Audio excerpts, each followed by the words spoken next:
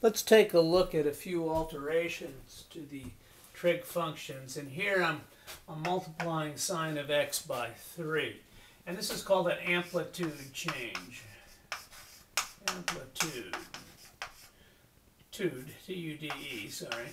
Amplitude change. And what happens is this. Your normal sine function would look sort of like this. Okay, I'm going to just do the basic wave of one period. It would sort of look like this, wouldn't it? If this is 1 and this is negative 1, it goes up to 1, down to 0, down to negative 1, and up to 0 again.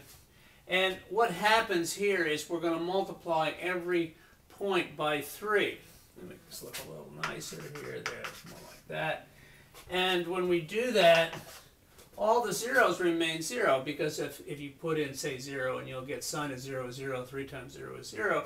So all these points are on the graph of the sine of 3 of x. But every time you go up as high as 1, you're actually going to hit 3, because 3 times 1 is 3. And every time you hit a negative 1, it's going to be 3 times negative 1. And all the other points are going to be between negative 3 and positive 3. So you're roughly going to get something that looks like this. And if this, well, didn't get it very good, but there we go, and make it a little bit better, maybe a little more curvy there. So it looks like the same sine wave, only it goes up as high as 3 and down as low as negative 3. Had it been 5 sine of x, it would go up as high as 5 and down as low as negative 5.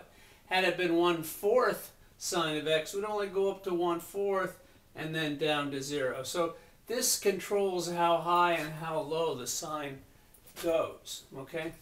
Another thing that can happen, let me see if I've got an eraser here. Another interesting thing that can happen is,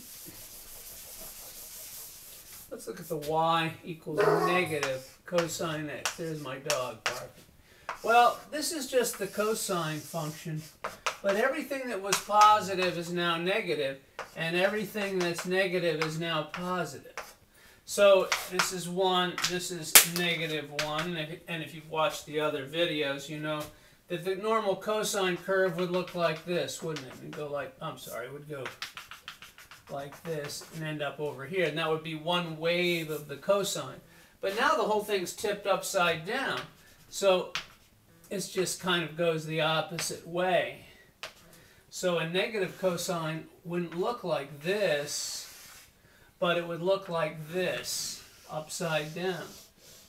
So a negative in front of it tips it upside down. So if I had negative 2 cosine, for example, it would go as low as negative 2 and as high as positive 2, but it would be tipped upside down.